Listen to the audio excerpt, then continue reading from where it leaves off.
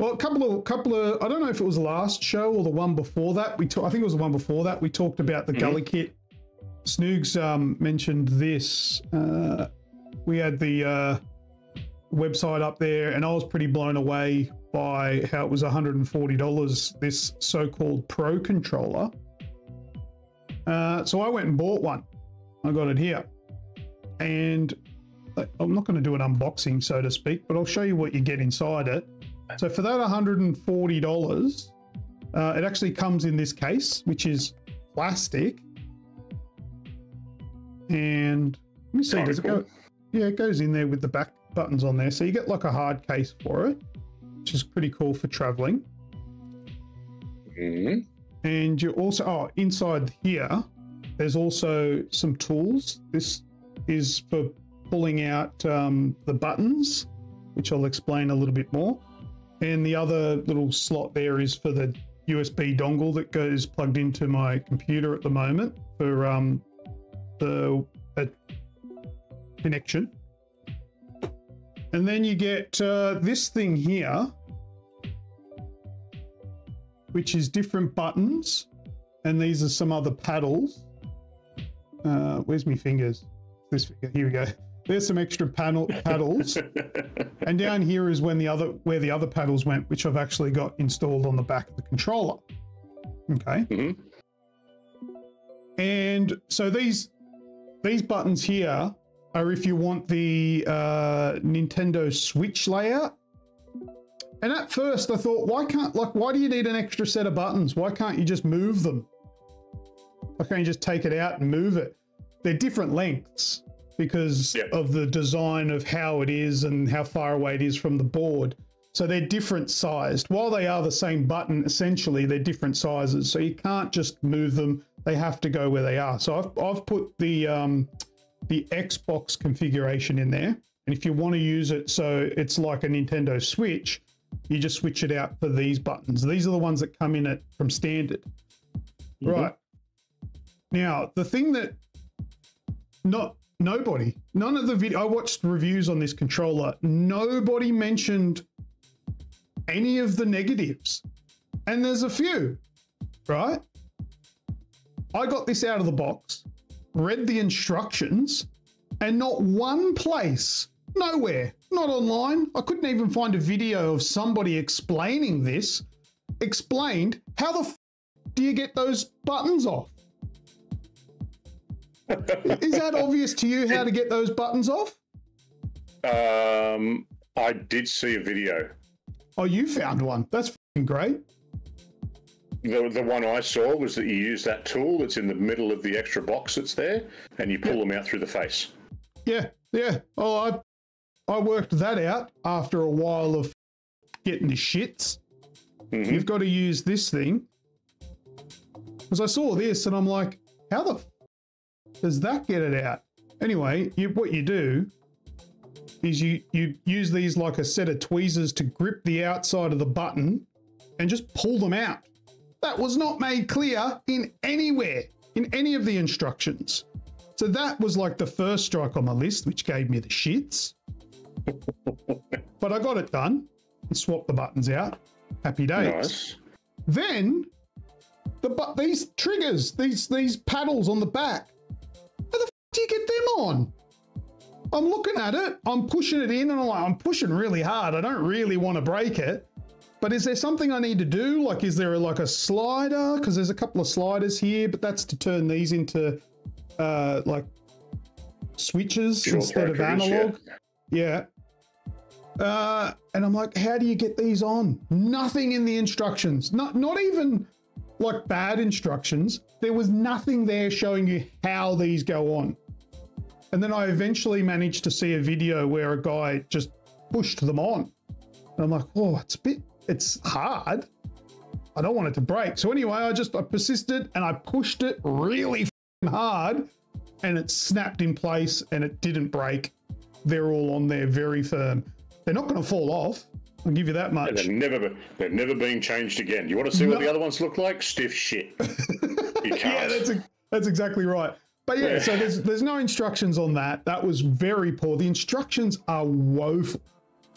But anyway, I got past that. My buttons are now on. It's all great. Okay, fantastic. Let's turn it on and see how we go. Got me USB dongle in there. All right, she's powered on. Nothing's working. All right. How do I? There's a few buttons on the top here that say there's an icon of a switch, there's a Windows logo, there's an Android logo, and there's a USB thumbstick, like the receiver logo. All right, I'm pressing that. It's flashing. I don't know how to do this. I don't know what the fuck I'm doing. And you know what? I got it working. Could I tell you how? Nah, I got no idea. I got it working though. That's the best ways when they just work. It just, yeah, after fucking around for like 40 minutes, I got it to work and it works fine now. But yeah, no idea what I did. Got it working. All right, fantastic. We've gotten through all that shit that did my head in. Buttons are right. The paddles are on. It's now connected. Okay. Oh, I got to map the back buttons now. How do we do that? Now, this is where the instructions actually get a little bit useful. You've got to press the little scroll wheel, not scroll wheel, the little cog, and then press the button on the button on the back. It flashes, then you press the face button. All fairly standard if you've used these kind of controllers before. So I got everything mapped. Oh, and then there was an update that I needed to do. Can't exactly remember how I was notified of that. Oh no, that was in the instructions. That's right. The instructions said before use, check if there's an update. Okay. Okay. Downloaded, there were two updates. There's one for the Bluetooth functionality and one for the 2.4 gigahertz functionality. All right. Would you believe me if I told you that installing those two separate updates, firmware updates, are two completely different methods? Okay. It does not surprise me, unfortunately. The short version is the first one I had to I downloaded the file, run it. It brings up a little dialogue on your computer, plug the controller in, it notices it, and you hit update. Pretty easy, right? Okay, not too bad. Right. So then that one's done. Now I'll go, okay, I'll just do the next one now. Completely different. The next one's not an executable file. It is literally just a whatever file, their own file extension. I then have to put it into a different mode by pressing a concoction of other buttons to put it into like debug mode or some shit. It then opens up the controller like it's a USB drive on your computer, like a folder opens up that's from this. You have to drag that across to the controller's storage, so to speak, and then it automatically does its updating. The first time it didn't work, and it bricked the controller. It no longer worked. Okay, my controller's broken. It won't turn on anymore. However, that must happen quite a fair bit, because then I read the instructions further and it actually gives you instructions on how to do it if it fails and bricks your controller. So I then did that, followed those instructions. It unbricked my controller and did the update, and then it worked. Wow. Right. So it's now up to date. The buttons have changed. I've got the buttons on the back. It connects. Now I'll play some games. Everything else going forward has been fantastic. The controller is amazing. It is very good, high quality feel in the hand. The buttons work perfectly. There's no noticeable lag. The dead zones are fantastic. The lighting on the front only does blue. I thought it would be RGB. Let me see if I can connect it. Well, it does white when you turn it on, and then it goes blue, and that is all I can. Or they're just off now.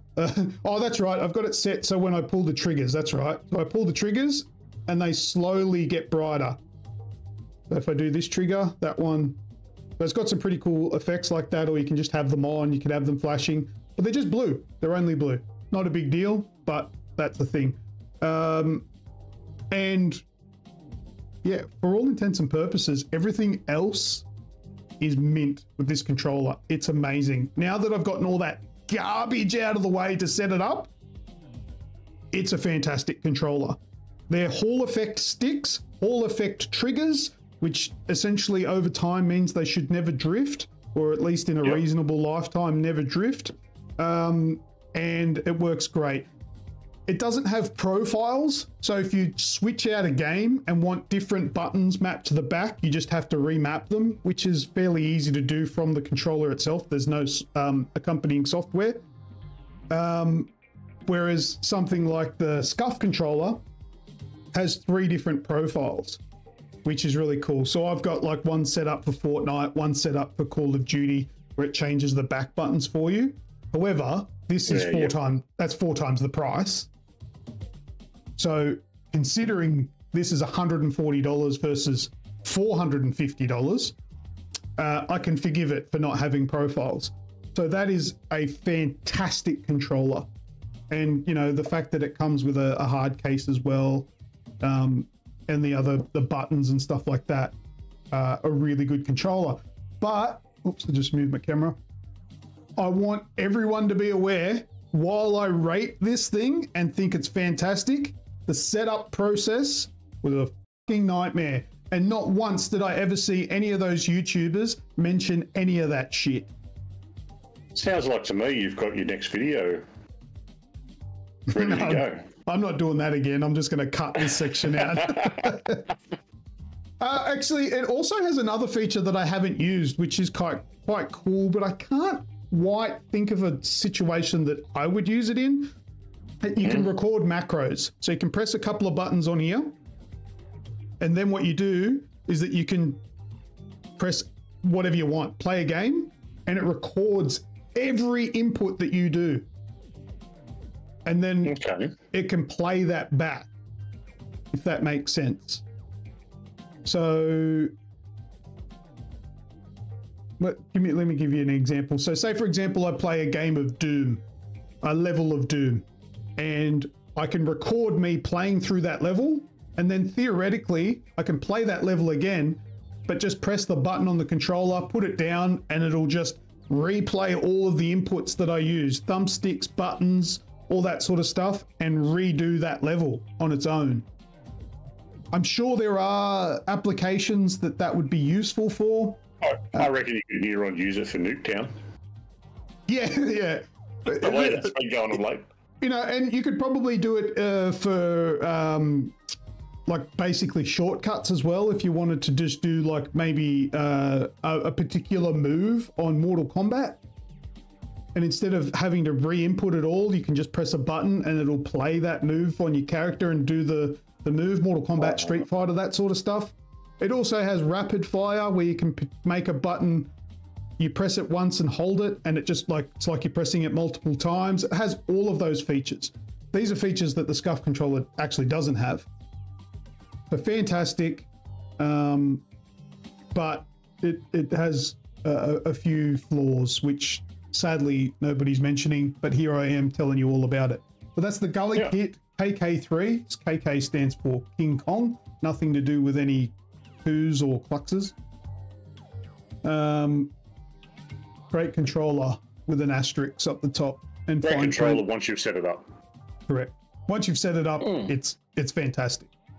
But yeah, day one's going to be a nightmare. So if you are interested in it, if I haven't scared you off, JB Hi-Fi have them for $139. The $99 one doesn't have the back paddles and all that sort of stuff. It's just it's not the pro variant, so to speak. Yeah, correct. However, JB Hi-Fi in themselves was a little bit of a challenge, because I went in there the day after these released and nobody knew what I was talking about, so I left. I went back about a week later, and they were like, I don't know what you're talking about. I'm like, it's on your website. It says you've got them in stock. Can you have a look? And the guy had a look and he came back with it. He goes, oh, yeah, we do have it. And I'm like, yeah, I know more about your stock than you do. Great. Yeah. Anyway, that's the Gulikit controller. Thank you for listening to my live review. Thanks for coming to my TED Talk.